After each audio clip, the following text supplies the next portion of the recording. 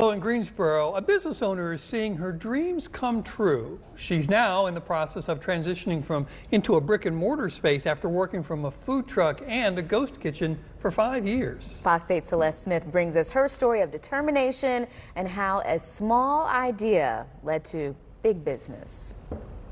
I think that this is probably the best location that we could have found. Alexis Hefney is excited to be expanding her business, Ava's Cuisine and Catering, into a brick and mortar location on Cridland Road in Greensboro. It's where the popular Iron Hen restaurant was located. Alexis launched Ava's Cuisine and Catering around 5 years ago. The business is named after her 5-year-old daughter, Ava. She's a great inspiration, so I decided to name the business after her to give her a legacy to live up to. Alexis moved to Greensboro from Charlotte to attend UNCG. She stuck around after graduating with a biology degree and taught at Dudley High School. While there, she decided to pursue her passion for cooking. I just decided that I wanted to do something that provided my daughter a better quality of life, which was to step out and be my own boss. It started with a food truck and expanded to operating out of the City Kitchen, a community kitchen in Greensboro. Since then, it has grown with a staff of 14 people and plans to hire 19 more. I would always tell people to just, follow their dreams. The building on Cridland Road is now being renovated and won't have dine-in seating. I call it K&W style, how you can kind of walk in and see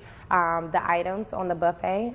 So you'll just kind of come in and pick exactly what you want and kind of be just kind of like grab and to go. Alexis believes the new location will draw foot traffic for some southern food with a twist, like collard green egg rolls, fried chicken, and mac and cheese. We see a lot of people walking in the community, going to Latham Park.